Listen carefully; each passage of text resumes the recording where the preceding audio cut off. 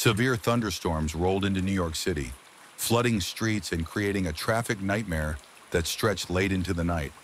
Several people had to be rescued after their cars got stuck in high water. Officials are warning people to prepare for even more rain and potential flooding from the remnants of Tropical Storm Debbie.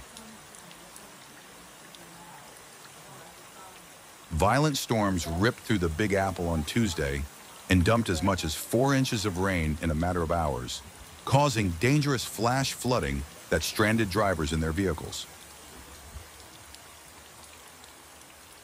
A handful of people had to be rescued from their cars after rising water trapped them on the Henry Hudson Parkway and Major Deegan Expressway, New York City's Office of Emergency Management told the Post. Videos posted on social media showed drivers plowing through significant flooding on some of the city's major roadways during rush hour.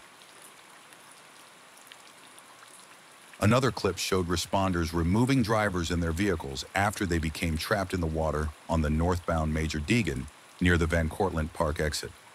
As the storm pushed on, the OEM received 136 calls to 311 for abandoned vehicles by 9 p.m. Tuesday, as well as 68 calls for sewer backups, 55 calls for catch basin complaints, and 16 calls for street flooding, the office said.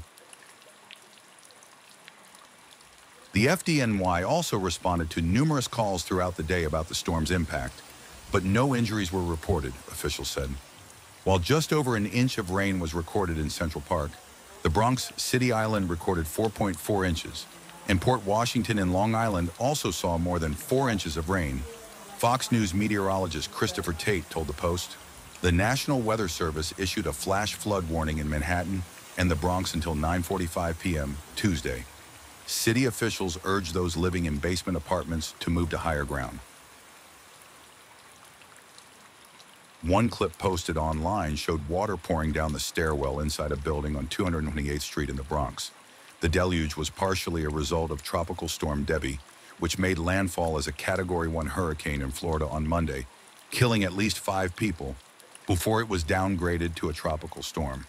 This is a very specific type of rain event that occurs with certain tropical systems called a predecessor rain event, where what we're getting is a combination of 2 factors, Tate explained to the Post. There is a stationary front that has kind of stalled out loosely draped over the metro and out towards Long Island, and that's given us some summer influence for those summer showers.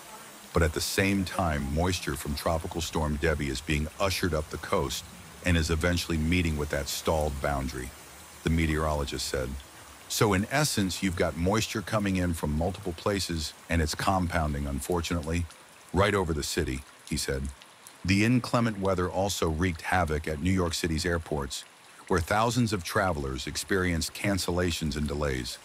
A third of all departures, 184 flights, were canceled at LaGuardia International Airport.